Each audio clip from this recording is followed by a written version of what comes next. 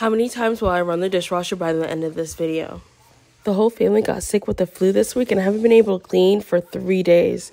I still don't feel 100%, but I literally cannot stand seeing this anymore. I'm always amazed at how much trash and water cups accumulate around the house if there isn't someone, me, picking them up every day. Drew is just as sick as I am, and I really wouldn't blame him if he didn't clean and help out, but I'm really grateful that he did.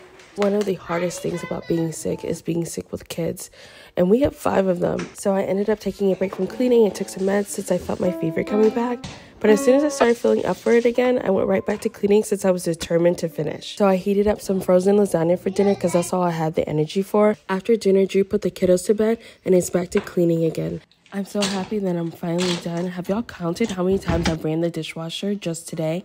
Here's how the kitchen and living room looks the next morning after spending all day yesterday cleaning.